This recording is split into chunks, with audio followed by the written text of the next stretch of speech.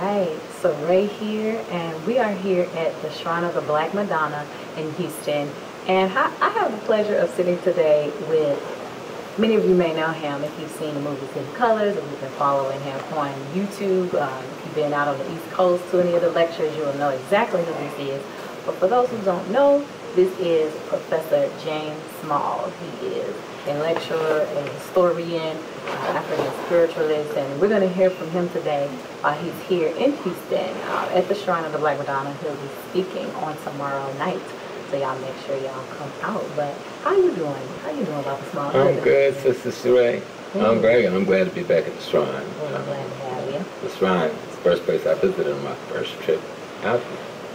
So, and I'm sitting talking to the sister at the desk, and she goes, I remember you because I was here on your first trip here.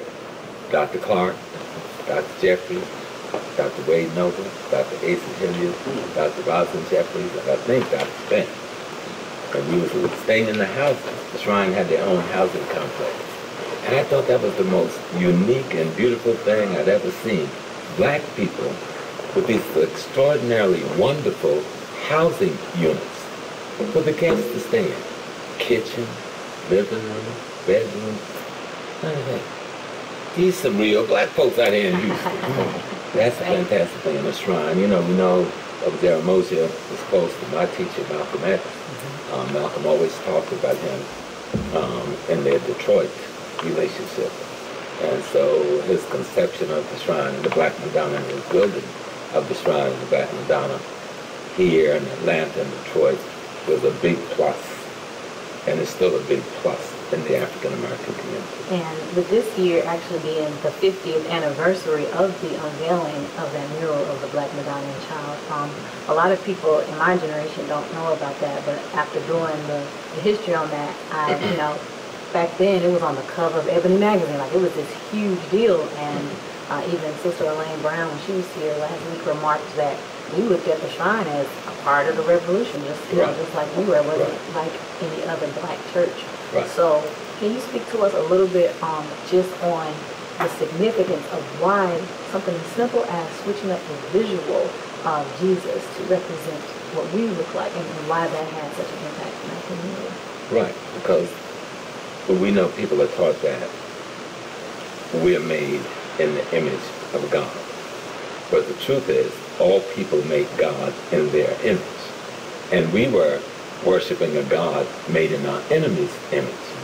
So when the Shrine produced a God that was in our image, it was an extraordinary thing what it did to the human mind. And it wasn't that they were faking something or creating some false ego thing for their group. The oldest painting of a Madonna and Child is in Ethiopia, in the Church of Miriam. It is 1,000 years older than Michelangelo's first painting of the Madonna and Child. And that painting in the Church of Miriam in Ethiopia is of a black Madonna and Child. I've seen it with my own eyes. You see. And before that, on the 11th of every September, a holiday called Aritra is celebrated in Ethiopia as the Ethiopian New Year. That's a celebration of a Sar and Haru. A Set and Haru and a Sar. So it has the mother, father, and child with the image of the first Madonna and Child. They celebrate that as their New Year every year. So the Black Madonna, that was originated so far back in time, we don't even know, was reintroduced to the psyche of the African American. And the impact was extraordinary. What Dr. Nobles teach us is that you must learn how to remember in order to learn how to imagine, because it's through imagination that you do creation. But if you don't have a memory of who you were and what you were, how can you recreate yourself to do what you want to be? So that was an extraordinary moment in time. And really my only other question that I want to ask you is, a lot of people don't know about your link with the holy, you know, Malcolm X, you know, a lot of people don't know. So can you talk to us a little bit about what that link is, to really put it into context for some of the people who may not really know how deep that goes. Right. I grew up in South Carolina on a plantation, little town called Georgetown, between Myrtle Beach and Charleston, right on the Atlantic Ocean, in what was an old African fishing village. And if you go to Africa, brothers that go to Ghana, they go to the village. My village was just like that. We had the same kind of nets. We fished the same way. We had the same kind of needles to fix the net. We did everything they did in Africa, but we didn't know that because we were in South Carolina. But when I was 15 years old, I saw Malcolm X on television. I was like, who in the world is that? So my mom and dad lived in New York. I asked them, could y'all bring me up there so I could meet this Malcolm X? My mom was in the movement. So she brought me to New York, summer of '63. And a brother named Dwight Green, Whitey, took me around. We were on 115th Street between 7th and 8th Avenue. The mosque was 116th Street between 7th and Lenox Avenue. So Dwight took me around the corner to the temple, we called it back then. And the minister wasn't there. So the people said, oh, the minister is down on 141st Street and 8th Avenue in front of this store. And that would be the store where I worked packing groceries for the summer. It's called Food Family Market. So I went on down there. I wanted to meet Malcolm X. But once I got in the presence of this tall, he was a very light-skinned brother. And he had a look. He didn't stare. I mean, like, he didn't move his eyes up or down or the sideways. He looked at you like he just looked right through you, like a laser beam, right? He greeted you, but he didn't take his eyes off of your eyes, kind of thing. I was just trembling. I didn't know what to say once I met him. And I told him I was going to quit school. I was going to come up here and join him. And he said, no, brother. He said, the way we're going to save our people is to educate our people. You can't quit school. Become an educator. Teach our people. So that they can be free. And that was the only meeting we had and the only encounter we had. He spoke to me for maybe 15 minutes, but I don't remember anything else except him telling me to go back to school, go to college, and come back and teach our people, because that is going to be our path to freedom. And I went back home. I got back to South Carolina. I thought I was Malcolm X. And I joined the Naval Reserves to make some money, to help out the family while I'm in high school. But I was doing all this havoc, getting involved in picketing and takeovers and stuff. The white folks bamboozled me, so the day after, even though I had a scholarship to go to college, the day after they falsely got me to sign documents I didn't know how to sign, the day after graduation, I was in the Navy. Didn't even know how I got there. Wow. So while I was overseas, the next year, Malcolm was assassinated. And my big brother, who was in the organization, sent me the clippings. I still didn't understand the full implications because he was supposed to be in France. So my brother sent the letter. So we were in Paris waiting for him, but he never came. So we went back to Nice and Cannes and partied and hung out. And then we would learn like a few weeks later he had been assassinated when he returned to America. And so my whole life from then on was to find out who killed him and kill them. I mean, very frankly, that was what was on my mind. So I came home some months later, went to the organization. Most of the members of the organization had fled because of the warfare. And Malcolm's sister was not in charge. And there was hardly any of the men left. It was a handful of brothers. And so I joined in. And they needed men. So I was pulling brothers who was just coming back from Vietnam, young soldiers, trained in battle, but with black in mind. And I rebuilt the OAAU with his sister Ella. And I became an officer of the board of that organization. Then I realized the brothers needed spiritual thing.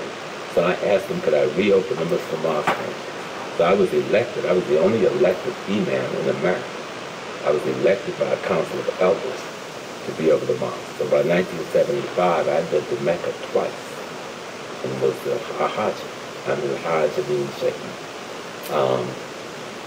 I ended up closing the mosque because I realized at that point, Islam, as it was being practiced, was not our thing. I mean, the cultural manifestation of it was an Arab, a foreign culture. And like the Honorable Elijah Muhammad, who didn't push that form of Islam, because he didn't want to take us from under the cultural dominance of white Christianity. He did not want to put us under the cultural dominance of white Arabs.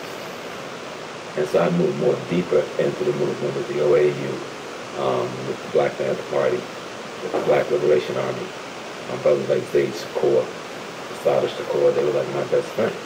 I mean, we were all young people together. Nobody knew anybody was famous or assassinated. None of these things had happened yet. We were just out there fighting for our people. And so, you know, Sada Shakur's husband was murdered on that turnpike that day. That was my closest combat. We had just been together a few days ago. He was on the run as one of the Panther 21. He was the only Panther 21 that never turned himself in. And his big brother, Lumumba Shakur, who was married to Athena Shakur, who was the mother of Tupac Shakur, was the captain of the then Black Panther Party in Harlem. And he had sent a message to me to give to his brother, to tell him that he was all right. You know, we met at this laundromat up on St. Nicholas Avenue now on 45th Street. We were running clandestine meetings. Because all the police in New York were looking for Zayd, because Zayd was a bad dude. And they caught him on the turnpike, and they really assassinated him, and Asada fought in defense of her husband and her life, and that's how that shit happened. So I'm proud to say I know them. I'm proud to say I saw Sister Asada just before she had the baby, after she was out of prison, before she went to Cuba, when she was incognito, but safe with the black community, protected her, kept her safe, until Fidel gave her the protection we did. So that's the kind of world I came out of, you know, as a youngster like you are. We were just trying to help our people and do the best we can. Well, thank you so much for sharing that wisdom. I mean, I really at this point don't know what else I can say, you know, so I'm going to turn it over to you. But remember, your job is to teach the people for the rest of your life. No matter what else you do, teach the people so they'll be free. I'll shade to that. I'll share that. Appreciate it, Dr. Smalls. It's always a pleasure. Thank you. It's a pleasure to finally speak with you, one-on-one. I'm Oriole with the Blacklist Association, and we're here to, first protect the culture. And we spoke about this before, protecting the culture, and also build our economic strength here in our community. I have a two-part question that I seriously gotta know. What role for women in our past culture, what role did they play that helped and continue to build that economic strength? The question is a nice question, but it's almost asked in a Eurocentric context. What role did women play? Okay. Women didn't have no role, and men didn't have no role. The family had a role, and the women and the men made up that family. So in that context, in the African culture, nature has roles assigned for every element in nature. The feminine is an element in nature, and a big part of the feminine is nurturing anything, nurturing the individual, nurturing the community, nurturing the family. So if you went in Africa, you would find the men in the early days worked in the fields. The men went and did the hunting. But the people who built up the marketplace, the people who ended up inventing wholesale marketing and retail marketing was black women. The men brought the produce, but the woman decided how that got marketed to one another, to the betterment. So the men went and planted vegetables in the field and harvested, but the women created the market for the vegetables to be sold to other people. The men went and hunted. But the meat they brought back home, the woman took that meat and decided how it would be distributed in the marketplace. Today we see women behind sewing machines sewing. But in the old days it was men doing the sewing. The women did the marketing of what was sewn. So the women in our community, because that role of the nurturer, which is the nature, the naturalness, women can do anything men can do and do, and throughout our history have. That's why in the early days we had pharaohs like Hatshepsut, not a queen of Egypt, but a pharaoh of Egypt. But Hatshepsut wasn't the first female pharaoh, nor was she the last female pharaoh. She was just one of the greatest ones that we know. So we didn't have a problem with the women ruling as far back as our culture goes. But at the same time, if you look at the history and you look at Aset, the image of the woman is as the mother of humanity. And as the mother, she was the guiding element of your ethical, moral self, meaning the laws that got established in the community was carried out by the men, but was created by the women. Because she's the mother, she's the nurturer, She's the creating element. Men were the seeds of creation, but the woman is the elemental part of that creation. And so those things carries over into our social and cultural space. And that's what you go to Africa today and you go to any of the major marketplace, guess who's running it? It's the women. But if you go out to the farm, you will see the men. And if you want to buy some kente cloth, you go to the women.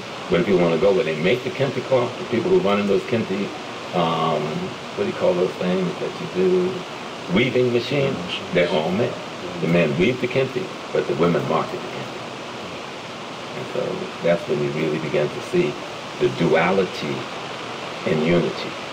Balance. The balance and the harmony in our society. That's mine. Sure. And one other question I do have is so far on black banking. What does our black banking, our black institutions in banking play a role at this point? No, there's only black banking if you're going to identify white banking. Or you're just going to talk about banking. And where there's banking, you should always put race first. And we're afraid to say that. It must always be race first. So black people must own banks. Banks is a tool.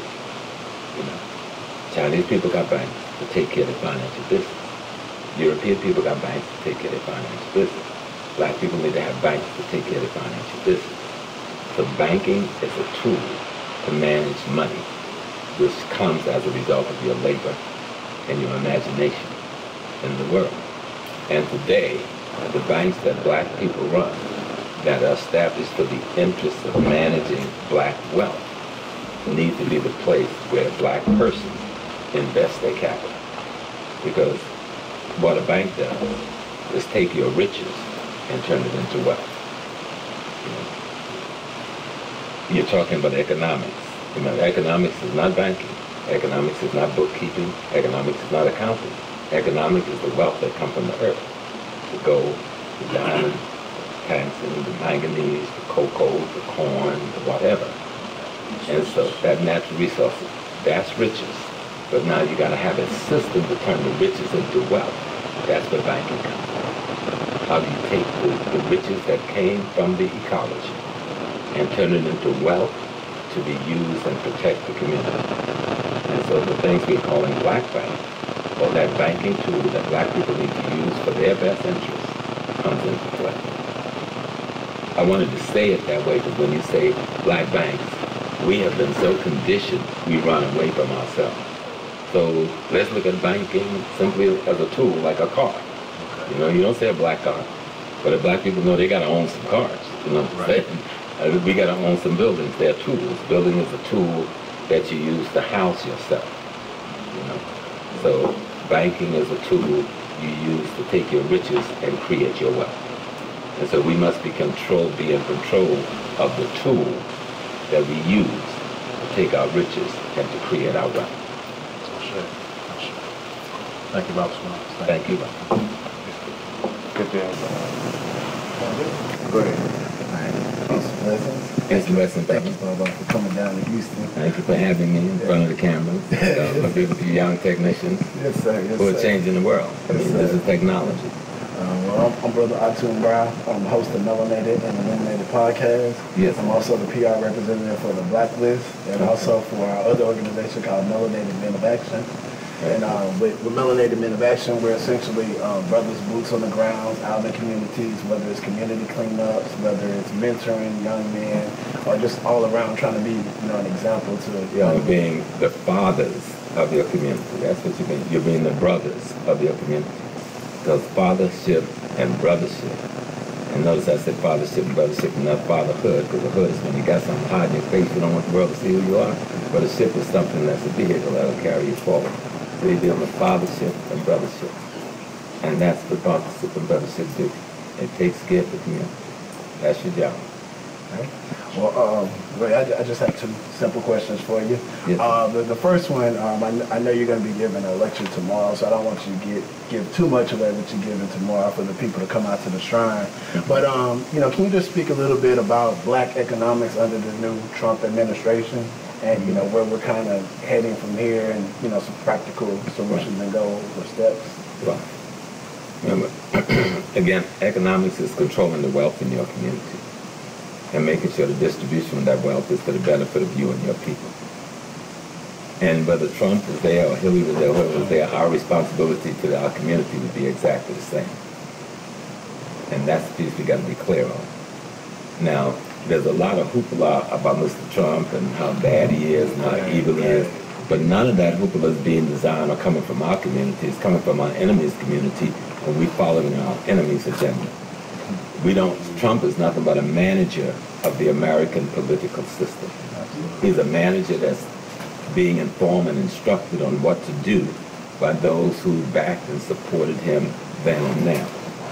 Our job is to make sure whatever riches that can be garnered from this political administration is garnered by our leadership and turned into wealth for our community. One of the problems I see right now is the leadership we elected to go to Washington is saying, we're not dealing with Trump. We're not going to the meetings. But the Latino community that he said all the vile things about, their organizations is at the table. They are at the table to get for their community what's best for them. Okay? The Asian community, who's quiet and never really say nothing, their leadership is at that table. The Jewish leadership is at the table. The Irish leadership is at the table. Our leadership, who's being guided by the white community into all these demonstrations, is not at the table. I don't understand that. I don't even understand how our community, and then we'll come more directly to your question, jumped on Steve Harvey and Jim Brown in the negative ways that they did. Steve Harvey was in the black community helping black youth when most of the people that jumped on him didn't even know how to spell black youth.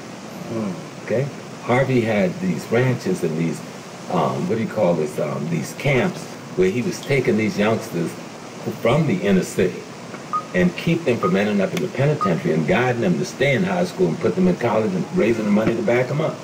So we need to kind of be careful on what we are doing sometimes and saying.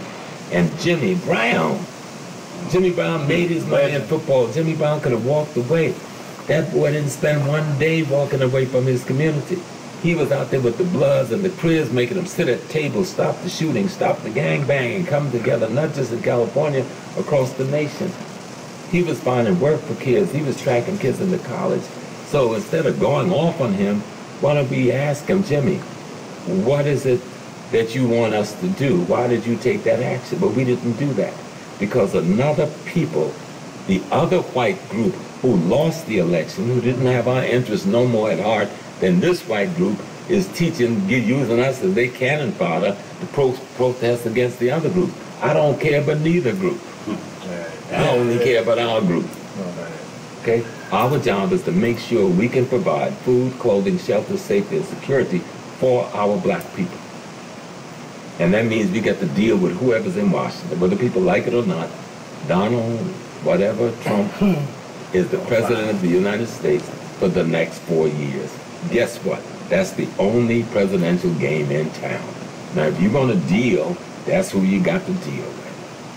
So we need to not let the people who killed Mr. Gaddafi, who was trying to help Africa, we need to not let the people who brought the crack in our community, we need to not let the people who has used homosexual almost as a nuclear bomb against our community with the pedophilia and all of the other things, crime committed against our people. We need not to let the people who came up with a law that put more of our people in the penitentiary than was on the plantation doing slavery tell us who to demonstrate against.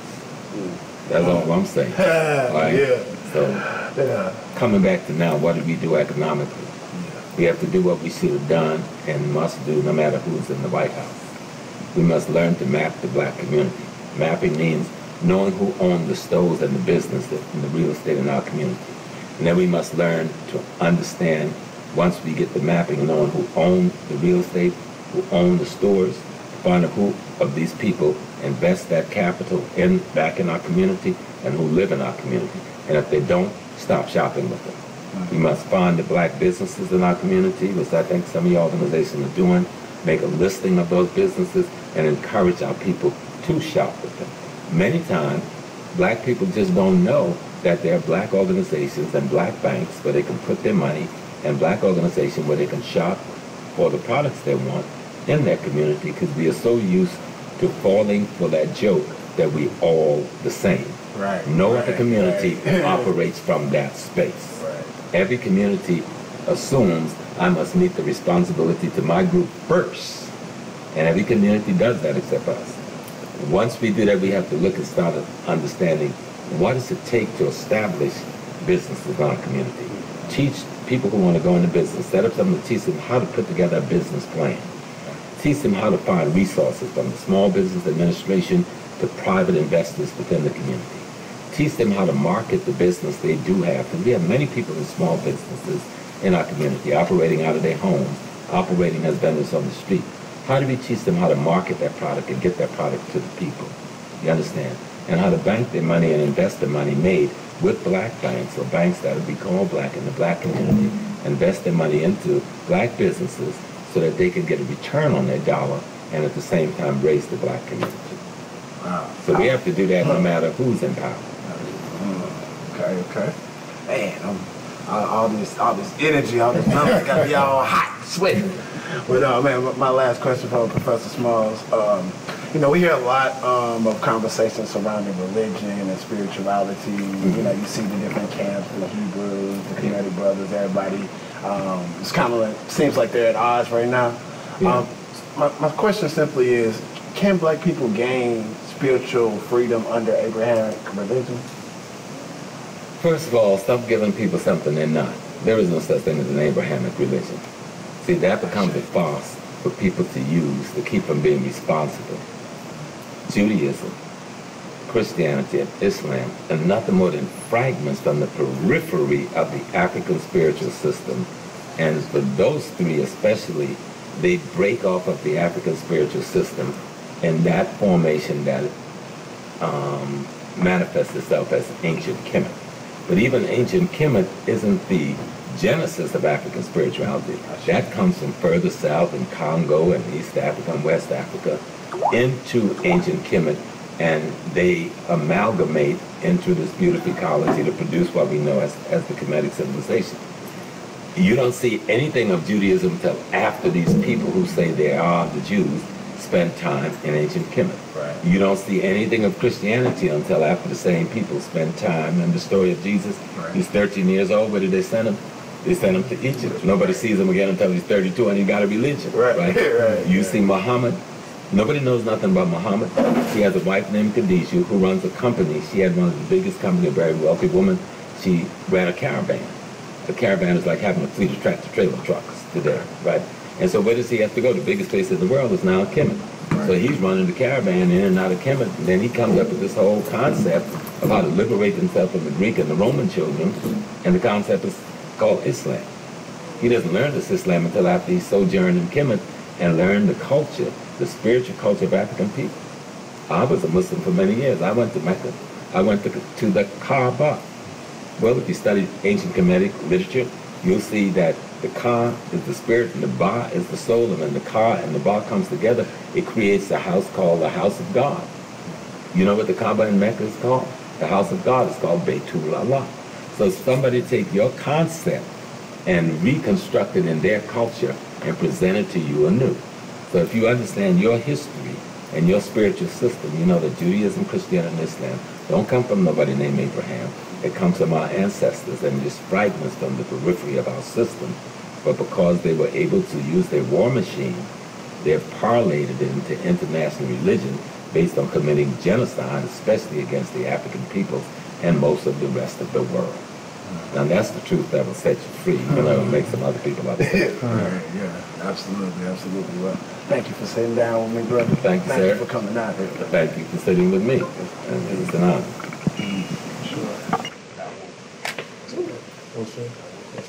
Did that make sense? I mean, did y'all get that?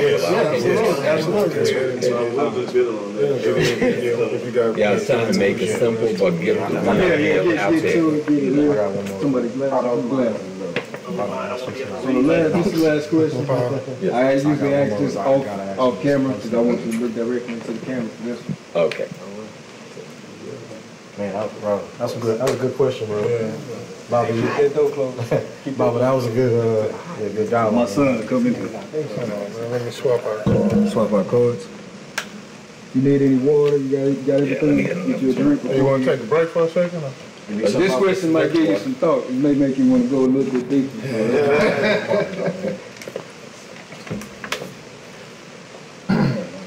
I appreciate you listening, telling me about myself. I'm thinking That's my job.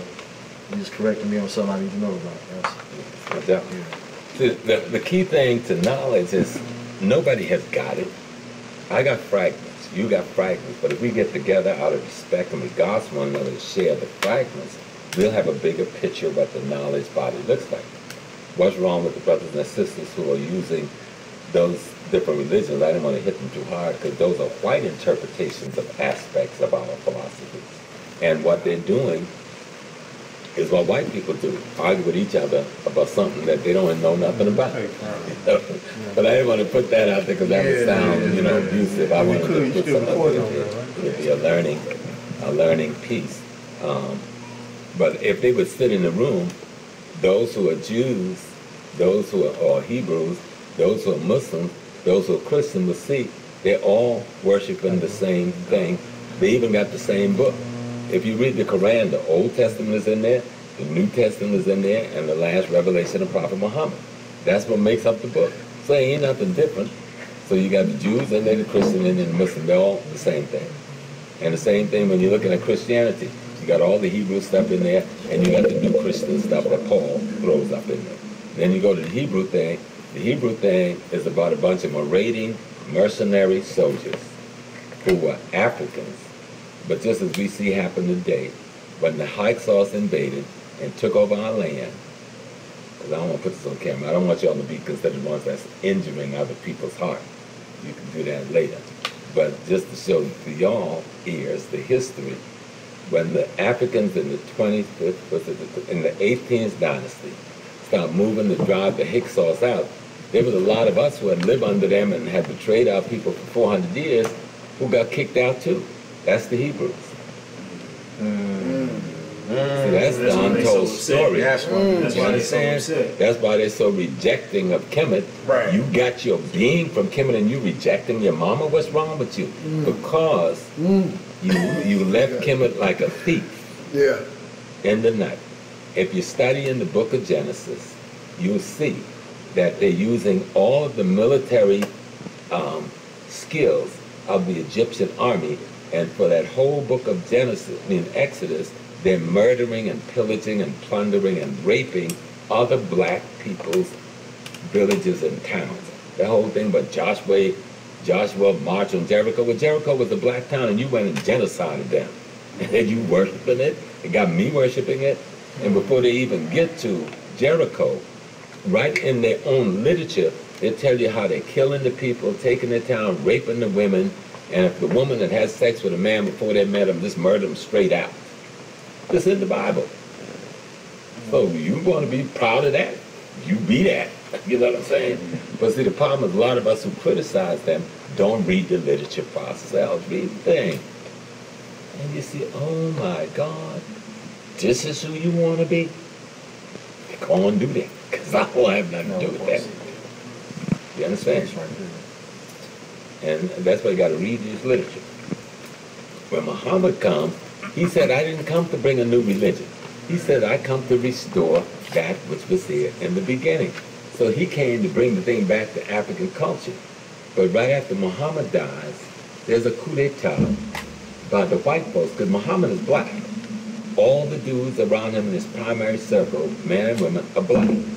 After he dies, he leaves the old man Abu Bakr in charge.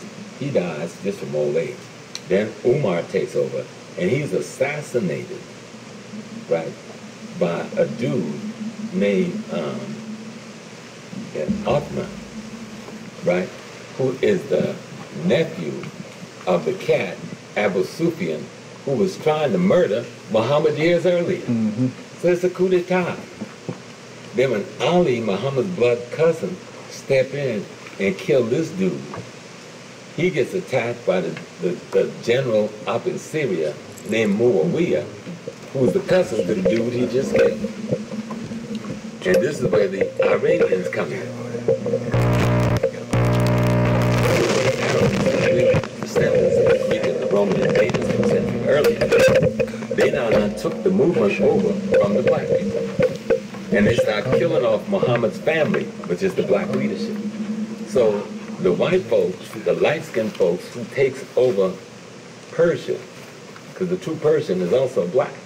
But these people we see in Iran now, these are the Kurds who take it over. They got to deal with the black folks, Muhammad's family. So look, we'll give you a sanctuary, but you're going to have to turn over the priestship to us. That's where the movers come into being. And that's how Shia religion is born. And that's how the war that we've seen in the Middle East between the Shia and the Sunnis began, and is still going on to this day. The Sunnis claim to be the ones carrying the scepter of the Prophet, but that's not true. They're the ones that murdered off the family of the Prophet. The Shia offer sanctuary and protection to the Prophet's family, but they didn't do it for the sake of carrying the tradition forward. They did it for the sake of getting the secret information, the mystery system data, to build their power nexus in the world. Because this is all about the lodge.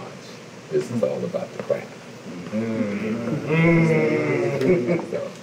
So, some of this we can't say. That's my lodge. Matter of fact, okay. From whence do y'all have? Angle Lodge number 16, right? Okay.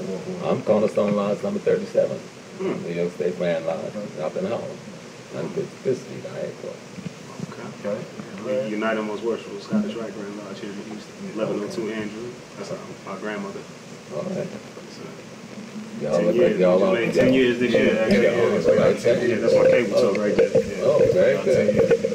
So, I'm about in my 45th. But that's good. That's big. But I never went past 3 because you don't need no more than 3. See, everything else. He's sitting in 3. There is only 3. Actually, there was only 2. Okay? But we could work to 3 because 3 is an extension of 2. Everything else is ceremonial and should be up between 3 and 32. Should simply be the lessons to help enhance your knowledge of 3. And that was the reason why I said this year I'm finally ready to go ahead and get those other ones. So Yeah, I had no desire to get them.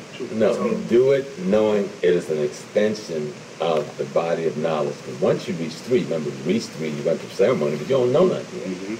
So what you're doing between 3 and 32 is learning all that you need to know as 3. But I can give you the whole body of knowledge in a few sentences. You know what the whole body of knowledge is? Do unto others as you have them do unto you, but never do it because you want them to do unto you. That's the whole amazing right. Makes sense. Right with that. You God, be God. I told him. Yeah, come on, quit playing. Playing around. This one right here, be playing with it. No, man, go on in because it's a vehicle. It is one of the most powerful vehicles in the world. Whoever's behind the wheel is going to get the fruits of using the vehicle. If you're going to leave it in the hands of the white boy, you can't complain that he's using it to do what he's doing. You understand? So if you want to ride on the most fantastic vehicle in the world, you got to get on board and take control of that steering wheel. You can't sit back and talk about somebody else is driving the vehicle when you have an opportunity to get in the vehicle and take control of the driver. Because it all comes from you. Matter of fact, Judaism, Christianity, and Islam are all fragments of Freemasonry. Okay. Well, I don't like the term Freemasonry because it don't come into being as Freemasonry until the British get a hold of it, but it's the craft. And it's in every African country. Voodoo is the craft. You understand? Yoruba is the craft. You understand? But if you don't know what the craft is, you won't understand that hoodoo and root right here in America is the craft, the retentions that we brought with us. Because we let them bamboozle us because they put all these big edifices to their so-called temples and churches and stuff. We think that's something significant. That's nothing but symbols that they can't even interpret for themselves. You got to know the craft. And the simplest term that we get back to, you've already, is that we are God having a human experience. Now, if you get that, the rest is just to learn how you are God having this experience. And that's what I'm going to be talking about tomorrow, so I ain't going to give you all Yeah. Brother said I have one question, Bob. Could you speak to the importance of the brothers and sisters in the North American diaspora understanding the importance of or the significance of our cultural timeline and why it's important for us to build bridges with our brothers and sisters across the water, but more specifically West Africa? No, you just messed up when you said most specifically West Africa. Most of us didn't even come from West Africa. It appears that we come from West Africa. But all the persons you've seen from West Africa is shorter than you. They got a rounder face than you. Most of us don't even look like most people in West Africa. So all of us have some of the genes of West Africa. Most of us came from Kemet. But nobody ever explained that to anybody, because that would be too big a. Study the history of Islam as it invades Kemet. 10th, 9th century, well, first, 8th century, the Arabs come in and take over Kemet, because we joined with the Arabs in order to oust the Romans when they're sitting on our head century. Then the Turks come in that was the late part of the 6th century, go to the 8th century. Turks come and take the system away from the Arabs, Turks and the Kurds. And so black folks coming from North Africa, the people who we erroneously call Moors, because Moors is just a Roman word for black. So we speak English to say black. Don't try to create confusion by saying there's a special group of black folks called Moors. They're the same black folks. They're the same black folks, you know. Just like we could say Negroes, people say that's a bad, no, it's not a bad word, that's the Spanish word for black. They're the same black folks, okay? And so they come in under the 9th century, and they take Egypt back. They take Kemet back from the Turks. But at the 10th century, the Turks take Kemet back. But because if you study their history, and you get into their Arabic, you'll see that we were rebelling so much, they said, we got to do something about these Negroes. So that's the first case in history of ethnic cleansing where millions of people are pushed out of a civilizing area. But they need people. They came into Kemet because they wanted the farmland to plant barley and wheat to feed their armies that's conquering the world, and plant olive and all the other things they're getting for that day, and to get the gold and stuff. But we won't plan and mine for them. We fighting them. So they throw us out, drive us into the Sudan and into Ethiopia. And most of us turn to an area called Darfur. Darfur is famous for a reason and not what's going on today. So we push through Darfur into West Africa. But when we get to West Africa, those folks already established. So they go like, yo, y'all can't come up here and take our shit. You know what I'm saying? Yeah. But we're like a very organized grouping.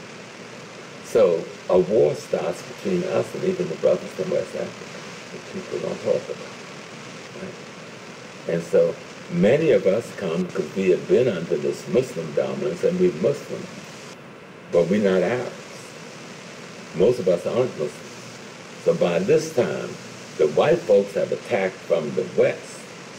And so the West African people are caught in a catch-22. They get conquered pretty much right away on the coast.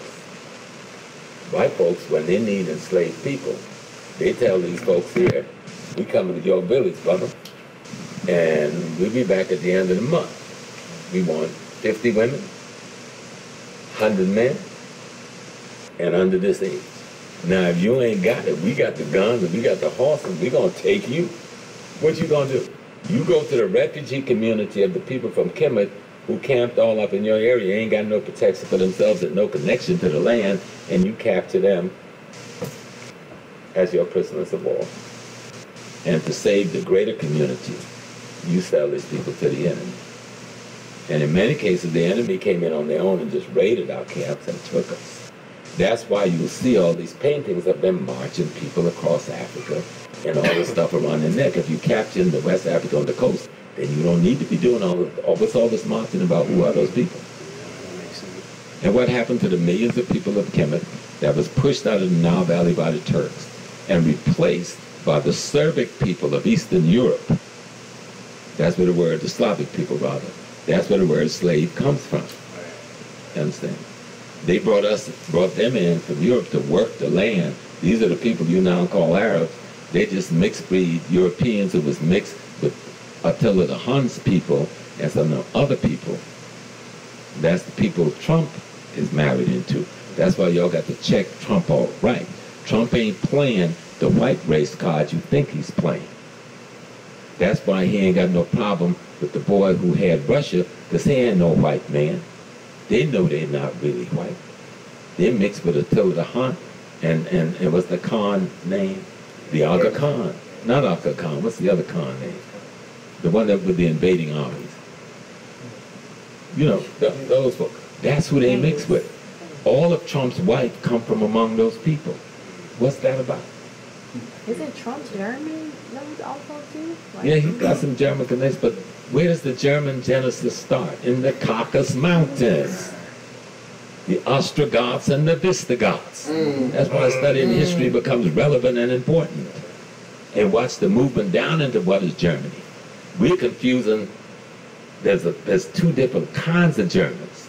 We're confusing the Vikings, who ends up being called the Anglo-Saxons, with the Ostrogoths and the Visigoths, who comes these crackers born out of the Caucasus Mountains.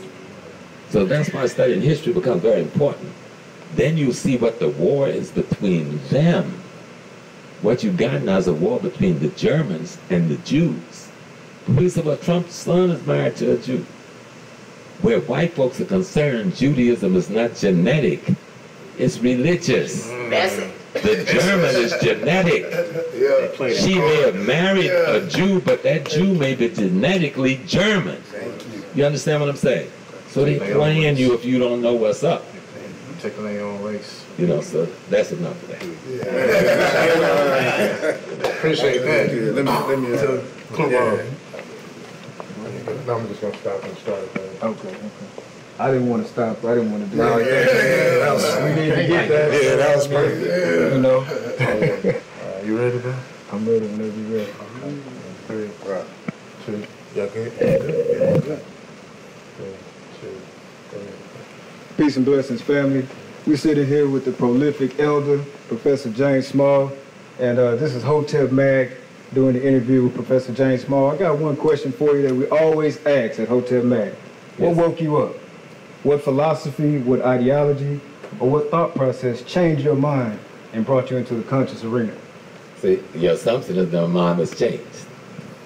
I'm a root woman's child. I grew up in South Carolina. I come from a nation called the Gullah Geechee Nation, or the Geechee Gullah Nation, depending on which one you want to say. We exist as a nation. You know us in the world as the Seminoles, but we're not the Seminoles. Although Seminole is the Spanish word for runaway. Okay, and so from the word Cimarron.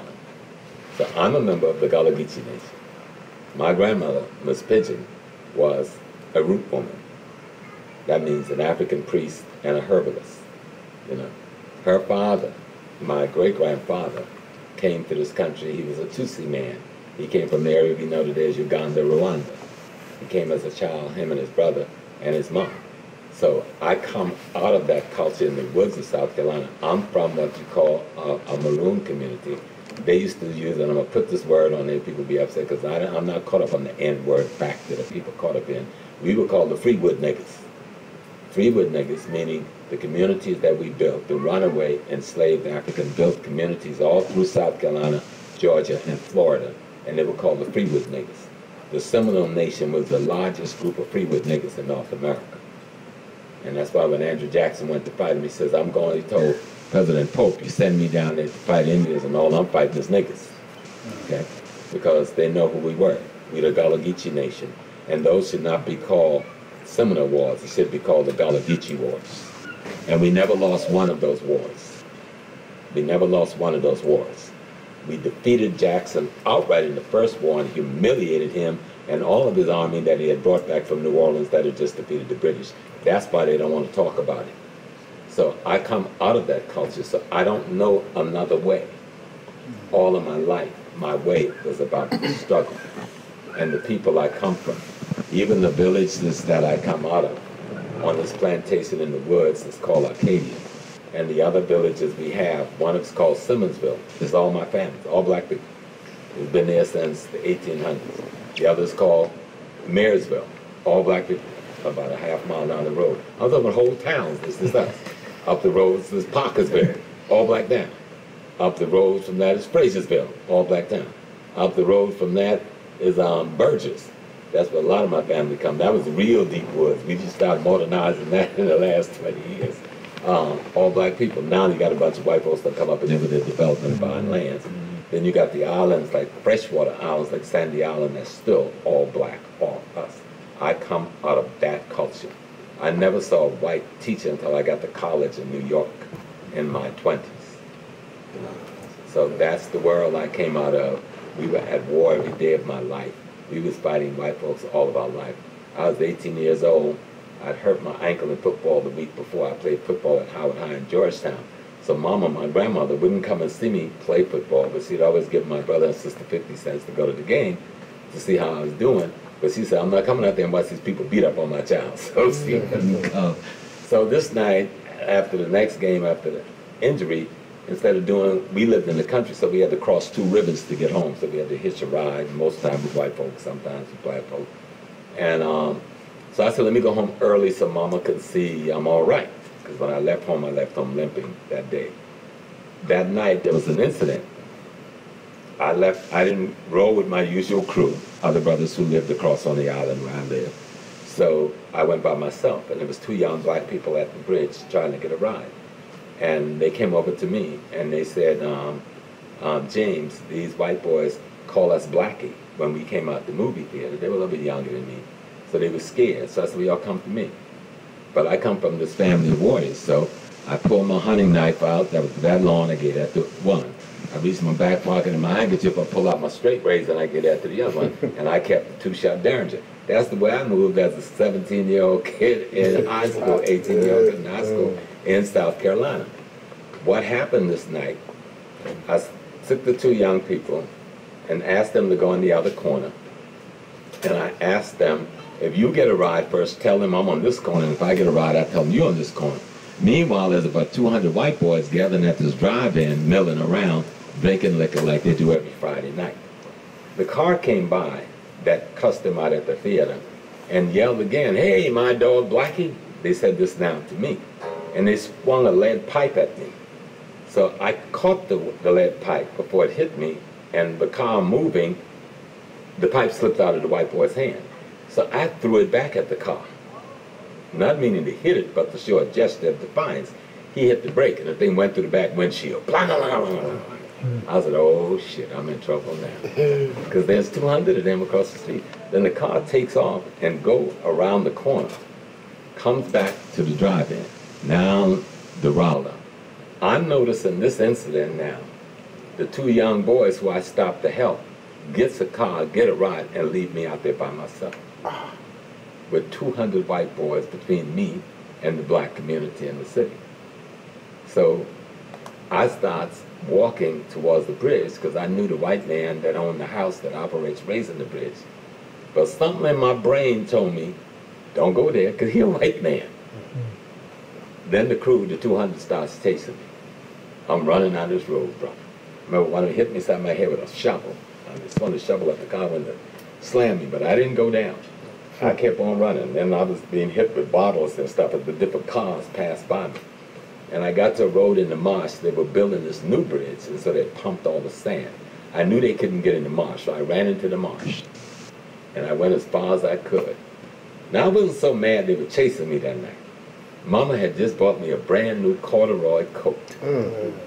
Brother, you know how you want that corduroy coat with the sheep's lining and that knitted collar with the leather buttons? Man, them ladies would look at that brother in school. Now I'm in the marsh with mud all over my coat, right?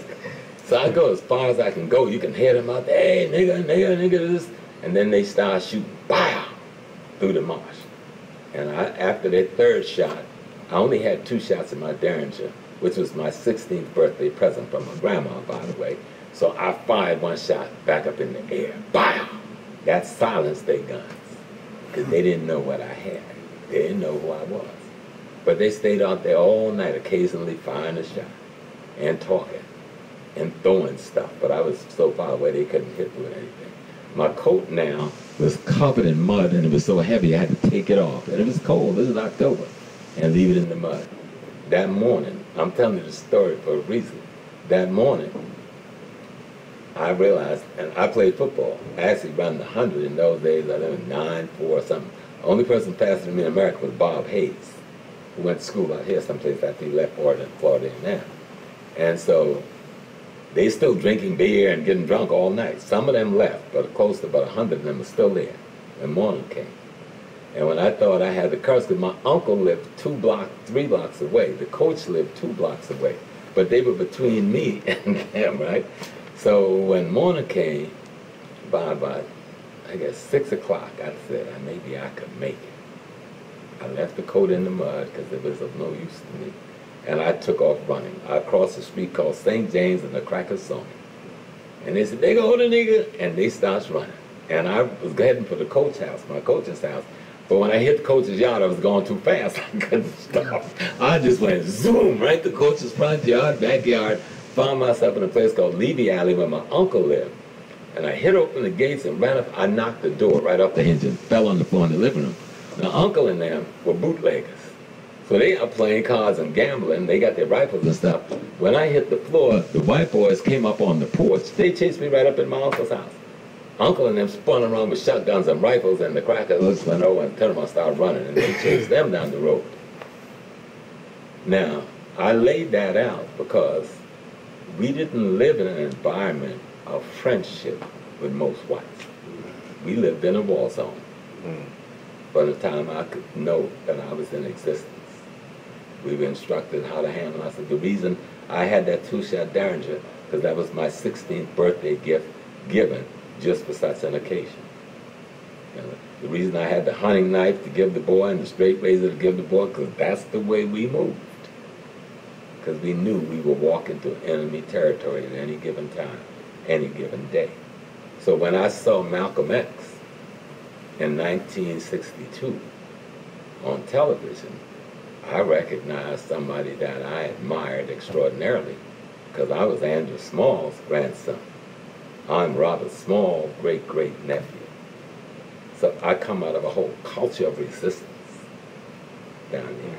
If you know anything about the Gullah Geechee people, the first major war of resistance was the Cato Rebellion in 1720-something in South Carolina, just by Walterboro and Charleston, South Carolina, about 40 miles from where I was born.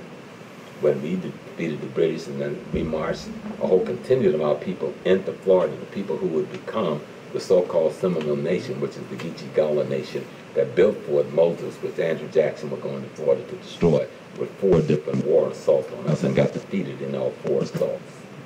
So that's what I come out of. So I don't know a time when I was what you call unconscious.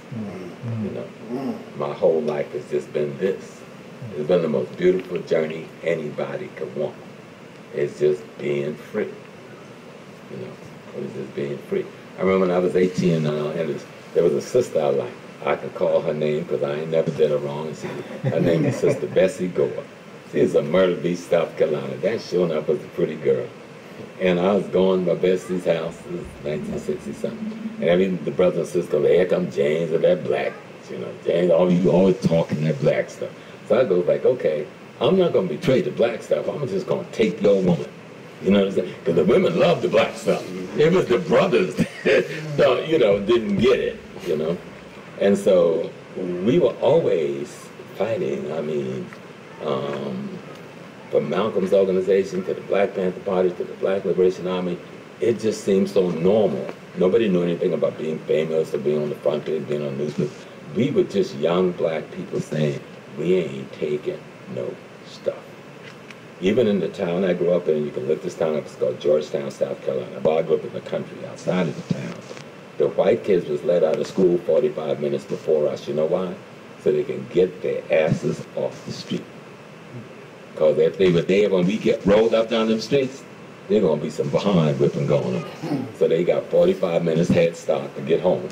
And then we were let out of high school.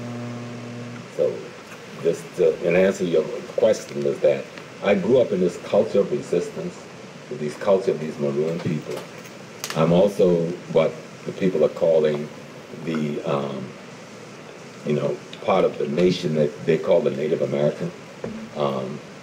The black people who were here before the Asiatic nation Americans arrived. I'm from a nation called the Chicora Nation. We still exist. They wouldn't classify us because we're so black as Native American until 1972. Our headquarters is in Andrews, South Carolina. A lot of our tribal people are on the reservation in North Carolina being classified as Cherokees, and we are not Cherokees, we are Chicoras. But that's the nation that Brother Imhotep and others are writing about. We do exist. We were here before the white-skinned Native American Asiatics, and we were definitely here before Columbus and them. But I'm also Africans from the continent. Some people came on the enslavement process, and I'm from one of the greater runaway communities down there. So that's who I am. That's what I am. Those are the people I came out of. Those are the people who sent me forward into the world to represent them. And I've always been proud to do that representation. Anybody you can meet that know me know this is the same James Small I was in high school, that you now see. And last but not least, we also have a question with You say you still have another one too? Yeah. Oh, well, go ahead. You got it? No. You're gonna go and then. Sure. Oh yeah. Yeah. Go after you. You good? You wrong. And Professor James Small, one last question. We also want to know, what would you like to tell the young people as far as we talk about liberating ourselves? To the young people, what kind of advice would you give them so we can do a better job of raising up our people in the community? They must humble themselves to the teaching of the older people who want to give them wisdom and guidance. You must humble yourself to the teaching in order to learn your history. History is the best medicine for a sick mind. If you learn your history, you will restore your psychic and spiritual memory. And when you restore your psychic and spiritual memory, which history does for you, you will begin to elevate your ability to imagine all of the possibilities that you and your mind can become. But you must first start with the respect and the humility to listen to the teachings of your elders. That's the key.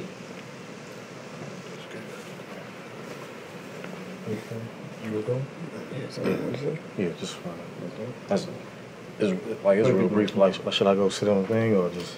However you want to do it, bro. Because I'm gonna edit it in anyway. So if you want to sit down, okay. Yeah. Do you have a time? Do we have time to take like some pictures? It's too. We got picture time? Yeah, because we got like. What time? No, I'm cool. I'm rolling with we y'all. on your time. Okay. No, I'm rolling with y'all. Because if I don't roll with y'all and don't work out well, I know somebody's going to be called to my house. You know what I'm saying?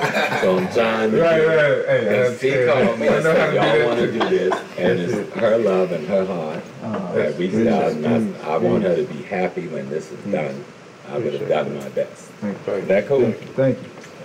You've been hard on me, but you save yourself Well, down. I'm here. Save You're not yourself. yell at you. I am here and doing what I promised. Thank you.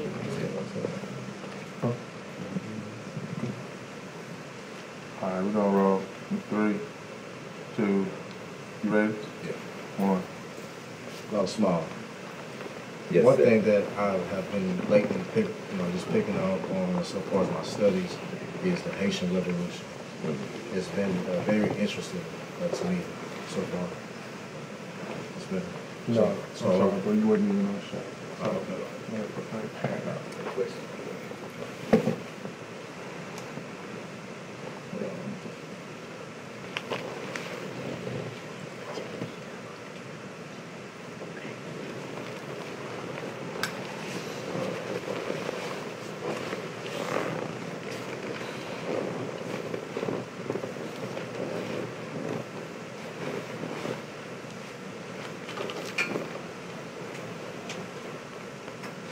All right, 1 more second. 3, 2.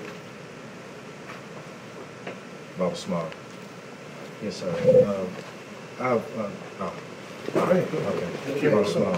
So I've been studying lately about the Haitian Revolution, And one thing that I'm picking up on is how voodoo was the engine behind it. I want to gain an understanding, an overstanding, from your perspective of how voodoo pretty much secured the win. Okay. Let's talk about first what is voodoo, because people got all these false assumptions about some spooky religion where people got powers that are extraordinary and all of that. Voodoo, the word voodoo itself appears in two languages, the Fon language, that's the people of Benin, West Africa, and the Ewe language, another people of West Africa who lives in Togo and the Volta region of Ghana. And the word literally means the essence of the divine in the human, or the essence of the divine in nature. So if you want to say the essence of God, the essence of the divine in the human, you say voodoo gadzi.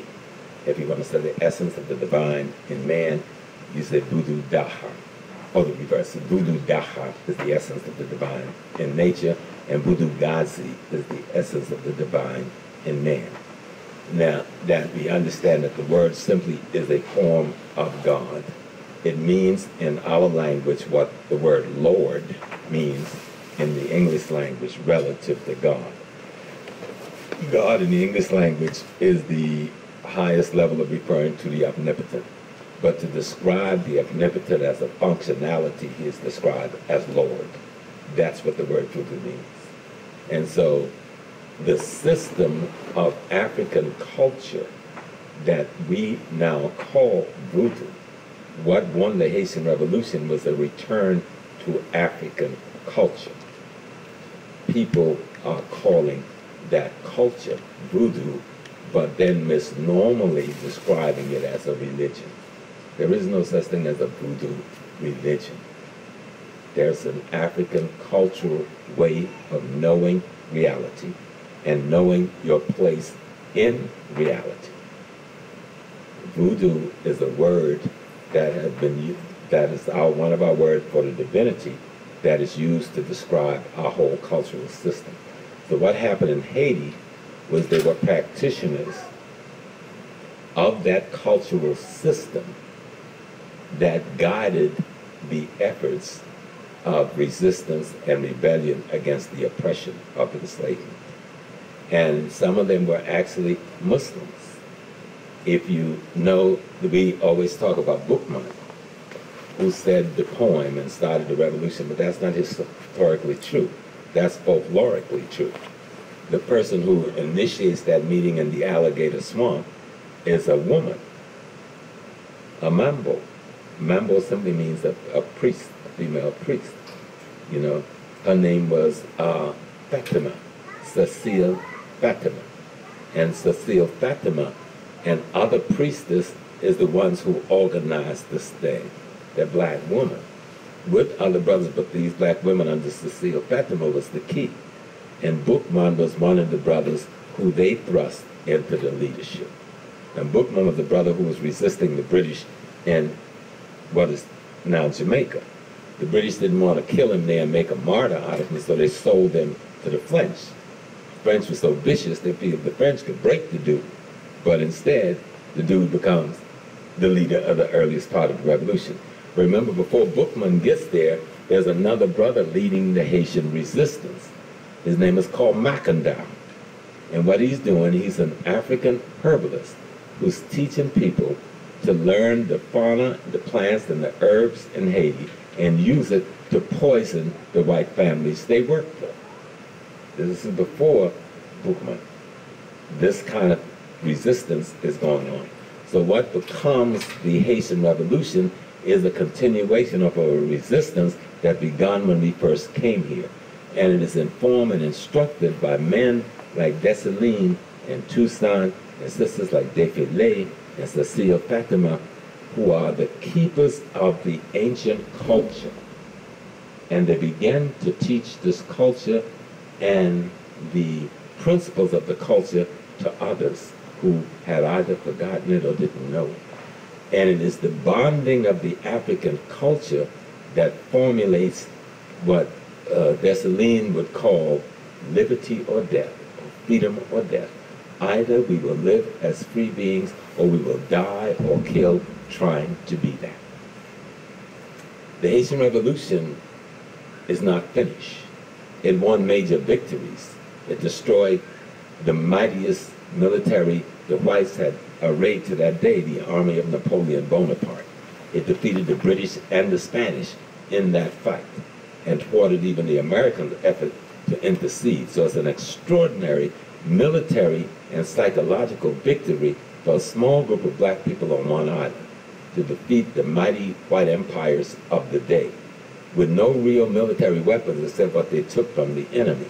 And the reason they were able to do that is their culture and their spiritual understanding of reality gave them the courage to face the adversity, knowing they would win. That's the key to understand, but any encounter against any enemy.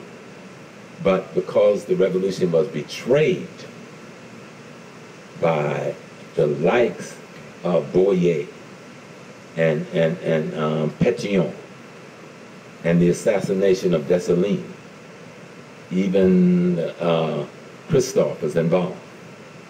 And so with the death of Dessalines, who is the irritated genie, who is the mastermind, he came up with the concept, ou peut-être Bouleka. He said, if y'all don't leave our land, because he was so vicious and he was so cruel and so destructive, we've given you the chance to get on the boat and go back to France. You don't go, ou peut-être we're going to cut off your head, and Bouleka, we're going to burn your dwellings to the ground. And he did it. And the weak-minded ones among them. Because before the Dessalines takes over the movement, even while Toussaint is fighting in the early phase of this military resistance, Boyer and Pétion were part of the mulatto movement, which was totally separate from the movement that Toussaint and them would lead. They would coalesce with the mulattoes. The mulattoes were fighting to be included, since they were the children of the enslavers. They were not fighting to free the Africans from slavery. They were fighting to have the mulattoes be given greater rights in the society. But they weren't, since they couldn't have any achievements, when the black folks on the real side started fighting to destroy the system altogether, some of these mulattoes who had betrayed the movement and ran away to France, like Boyer and Pétion, who said, we're coming back to help you all fight to destroy the whole thing, was brought back in. And these same mulattoes turned out to be the ones who would betray the very revolution. They came back to join. So there's a lot of lessons to learn from this. A lot of lessons. So the revolution is not complete. The role of voodoo in that is the degree to which the role of the African culture and its value itself is used as the guiding ideology for organizing the people's resistance. Peace, that's peace. Appreciate that. Thank you, sir. Just one more drop, just on the account of the lodge in Ghana, the Sana Lodge in Ghana. Mm-hmm. How can people contribute to that? Like, can you explain that Right. going forward? Right. We have a hotel in Ghana. It's called Sana Lodge. The word Sana means the place of wealth. Its esoteric meaning means the place from which one does not depart until the task is complete. And so we acquired this 30-room hotel. It's a complex. We have a massive conference center. We have a full-size swimming pool. We have a cocktail lounge. We have a pool side bar. We have our own parking lot. It is an extraordinary place, an extraordinary phenomenon. It's owned by African Americans. It's 80 of us who are Pan-Africanists who just put our little digits together. I've been the CEO for the last 10 years of the project. Of course, we've struggled through the years, ups and downs. We took over in 2006. We almost got destroyed completely in the crash of 2008, and then again in 2010. We survived the Ebola 3 years economic drought, and we're trying to rebuild, retool, and re-equip the facility. So anyone who would want to go online, you can go to thesanalodge.com. It's not the most fancy website, but it'll show you who we are and what we do and what we've got. If you would like to help, if you just want to contribute something, you can go through my PayPal and contribute to C-Small, C-S-M-A-L-L 1926 at AOL.com, csmall.com, C-S-M-A-L-L 1926@AOL.com, and you can contribute to PayPal that way. If you're interested in investing, and we do have shares to sell, which we will be going into in another month and a half or so, you can reach me actually at my telephone number or at that email. Or you can reach me at my telephone number, which is 914-960-2693. Thank you, Bob. And just let me tell something about the location. We are in Ghana, in the Cape Coast area. Hold on one second, Bob. So I'll cover right there. Can you give me, can you come out of the shadow and let me get in? And you might give me the information one more time so I can just catch you with it? Yes, sir. The whole piece of the No, just the contact information and your emails and all that. Okay. Give me one second. I appreciate you being patient with it. Yes, sir. Okay, go ahead. Yes, sir. To contact me as regards the Sana Lodge Hotel in Ghana, you can reach me by going to my PayPal email, csmall1926@AOL.com. The letter C, SMALL 1926@AOL.com. Or you can reach me by telephone, 914-960-2693. If you just want to donate something, go through the csmall1926@AOL.com. If you would like to talk to us about purchasing shares, which we will be reopening the purchasing of shares in about a month and a half, you can reach me at 914-960-2693. Our corporation in Ghana is called the Sana Lodging Enterprise Limited. Our second corporation is the African American Management Company Ghana Limited. We own and we manage this complex. Like I said, it's a 30-room villa. It's a walled-in villa. We have our own parking lot, both sides swimming pool, a large conference center, 30 rooms. We have a cocktail bar, pool bar. We even have a pizza piece and a bakery there, and a full complement restaurant. We can sit and serve 500 persons at any given time. So it's a fantastic complex. We've been through a lot. We're trying to make a comeback after the Ebola.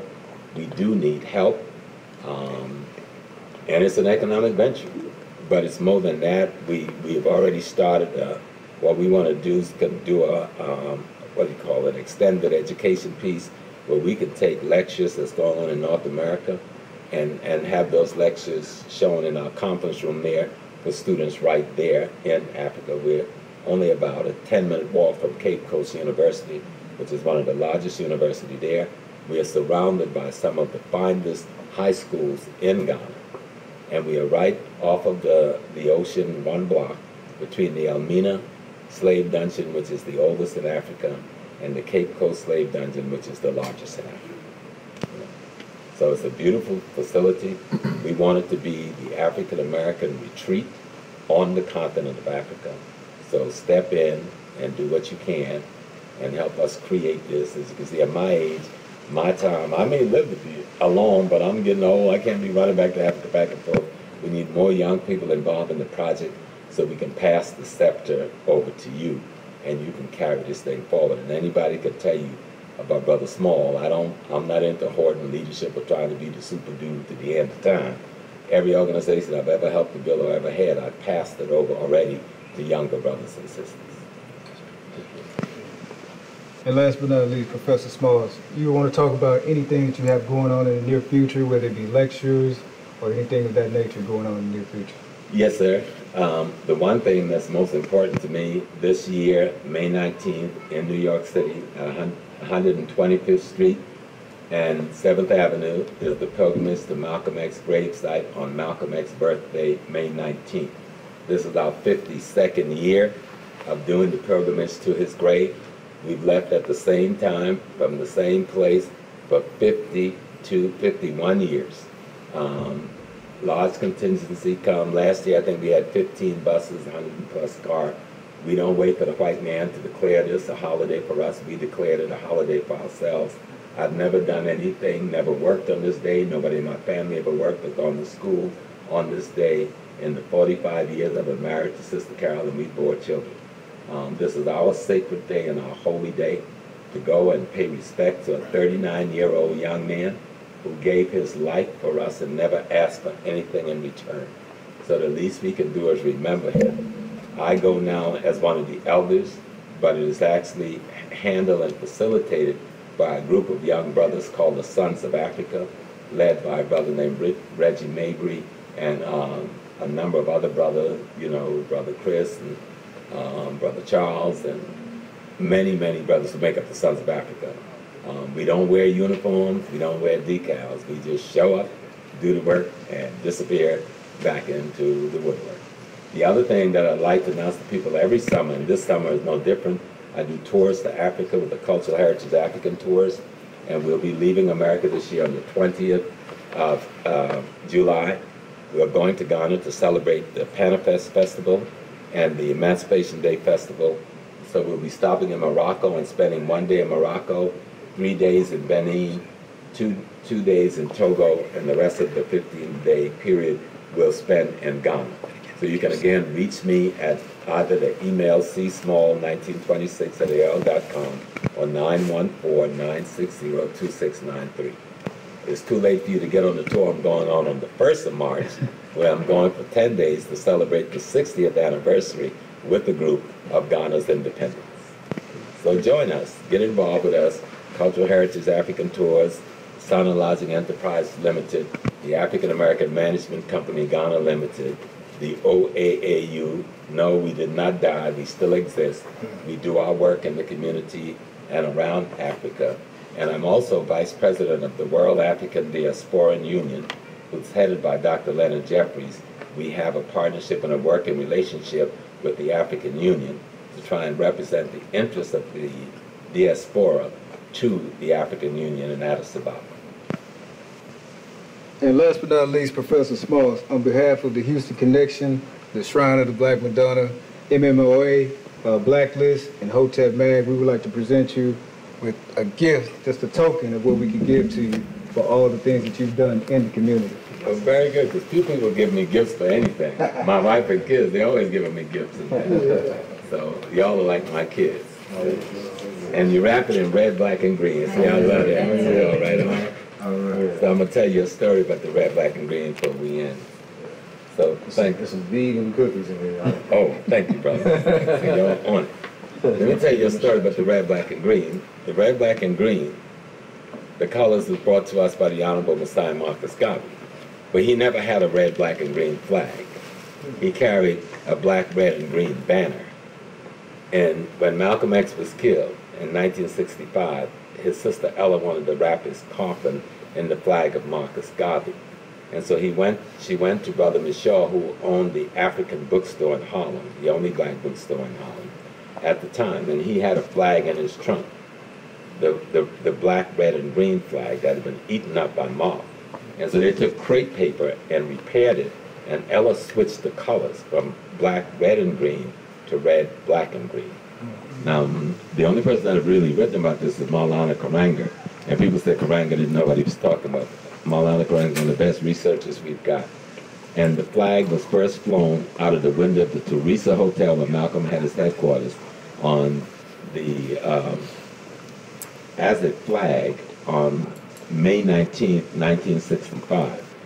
And most of the brothers in the organization quit the OAAU because they said we were going to be charged with treason.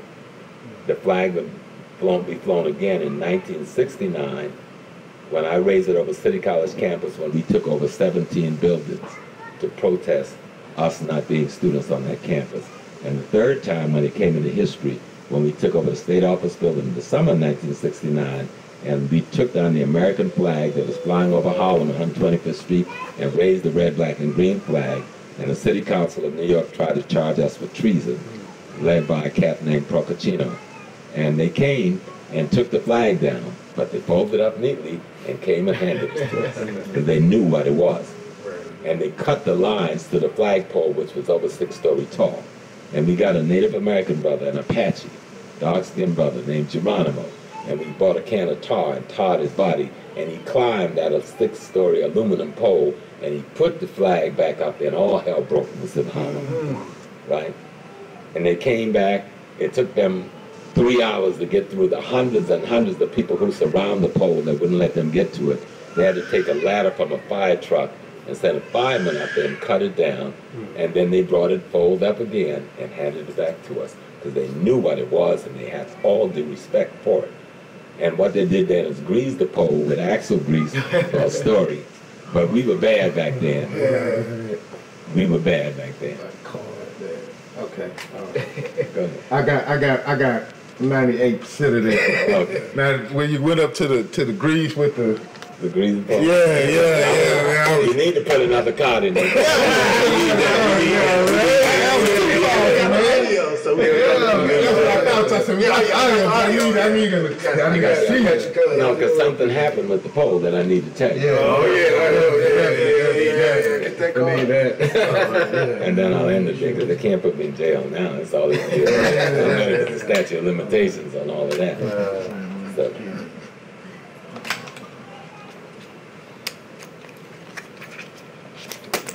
We sure appreciate you rocking with us. I've enjoyed it. I promised little sister I'm gonna do this. And she didn't think I was gonna really come through with it, right?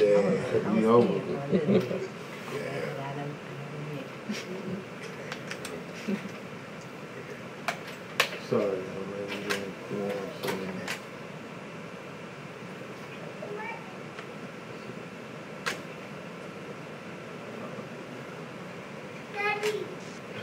Little Watutus over No. sleep. They sleep. Hey, I noticed that my little girls, they go to sleep. Oh yeah, when girls go to sleep, they stay up. Boys, they're calling through the room right now. My little girl, she be like, forget everybody, don't care where we at, I'm going to sleep. Okay. All right, you could just roll back comments to what you was talking about. You know, they came out after they cut the cord, and we put the flag back up there. They came out and took a fire. It took them a long time to get a fire engine close enough through all the people, the black people surrounding the pole, to put a ladder up there and take the flag down. But they brought it nice and folded up and handed it to us again. The chief of police did this. And so then they greased the pole with axle grease. So all of a sudden, they started getting inundated at the precinct with calls from their homes because somehow somebody had got a list of all the home phone numbers of all the policemen, and they called their wives and said, look, we suggest you call your husband and tell them they need to take the grease off the pole. When they realized their wives was calling some Negroes, but calling them, they came out there with dudes with buckets and soap and started to scrub. And they scrubbed the pole clean. But they put security, 4 police officers, 24 hours a day for 2 years to guard that pole, and they finally cut the pole down.